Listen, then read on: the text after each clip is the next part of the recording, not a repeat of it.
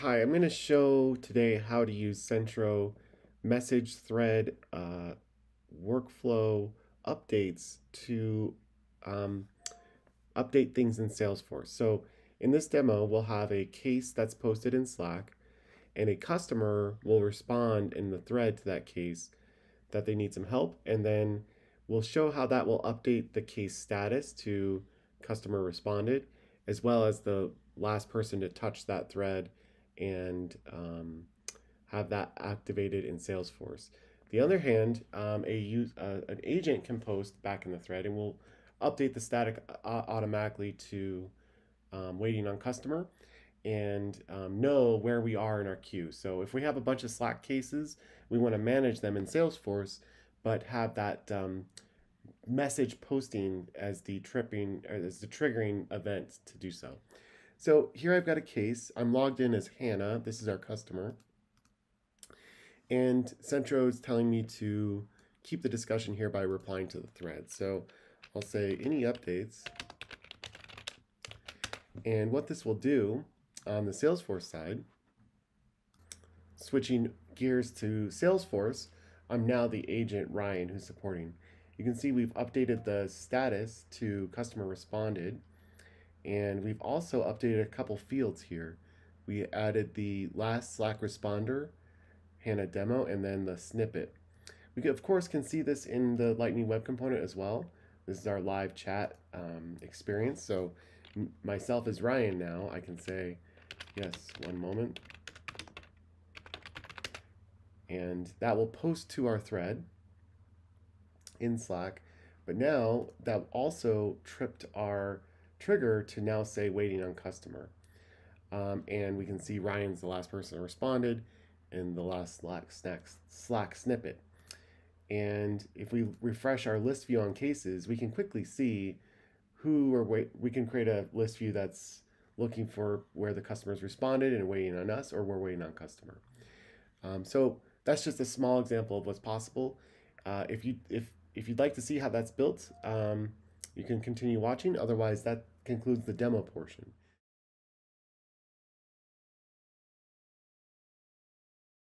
So in Slack, this requires Slack Workflow Builder. And what you'll need to do is create a workflow builder called Case Thread Handler. And this is a webhook triggered flow. So how to start a webhook triggered flow, you come into create and call it, and pick webhook advanced. And then you'll add some variables, and then I'll show you those variables in a moment. And they're all going to be text type. So let's go ahead and look at what that looks like. You'll want to create these variables, all lowercase, channel ID, record ID, user ID, message, and message TS. All of these are going to be of type text except for the user ID, which is a data type Slack user ID. Otherwise, they're all going to be of type text. Okay, so when you have those variables set up, we are going to fire a Salesforce platform event. We'll call it reply to thread, and we'll have the channel ID, message timestamp, message text, user ID, and etc. from our variables in the webhook variable setup. And how to insert a variable, you'll simply come in here and pick channel ID, and we'll insert that into the Slack interface. So do the same thing for message timestamp, message. When you pick user ID, you'll get three options. In this case, I've picked email and name for these two, for Slack member ID and Slack username. And then this is important, record ID into the value field. Okay, this will be part of our package to install. So you can install these, you can export these workflow builders, and I'll include that as part of this setup package. And when you want to import them, you'll just come into Slack Workflow Builder, hit import, and select the file that I provided. Okay, on the Salesforce side, we will have a platform event triggered flow to deal with all of these messages back and forth. Let's take a look at that. So I created platform event triggered flow called Centro action. And I picked the platform event we ship with called Centro action. I first start a router and route based on the API name. We gave that API name this reply to thread value. I just picked it out of the blue. Just made sense for what we're doing here. And this is the reason I have a routing, a decision tree, is because we could have multiple platform events handling coming from Slack to deal with separately. Okay, so anytime we see that API name, we're going to go into the reply from thread branch, and we're going to look up the case and user. So we're going to look up the case based on the ID field from that value field that we stuffed in that platform event handler from before in Slack. And we've got our lookup user that we're going to look up based on their email. You could also equally look up based on their user ID. And of course, you can look up against the contact too. So it depends on your use case, if this is internal or external, how you want to go about looking up who just posted that Slack message. Okay, so then we have a responder decision. And this one's pretty simple, but you can get pretty sophisticated. So what I'm saying here is two branches. One is if the case owner responded versus the case submitter responded.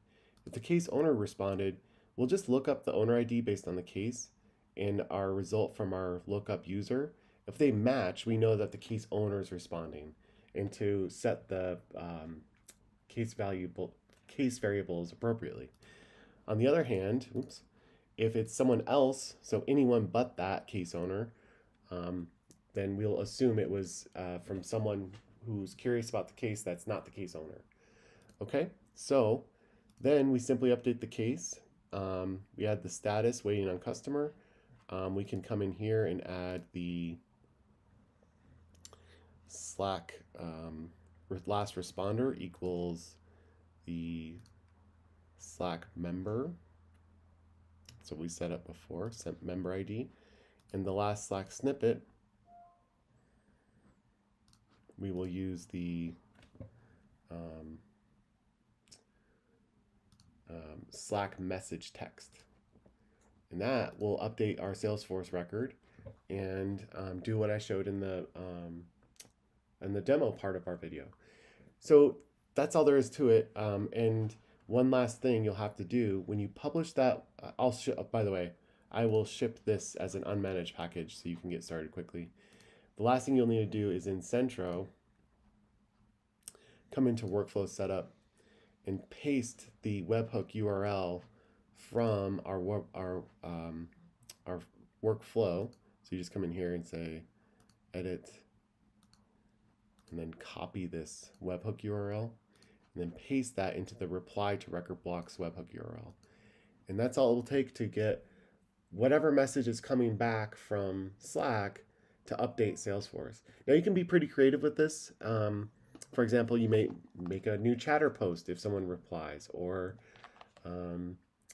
alert someone with the Salesforce bell, or send an email that someone replied. So sky's the limit is what you can do here, but it's most important to grab whatever is coming from that last threaded message reply and get it into Salesforce some way or the other.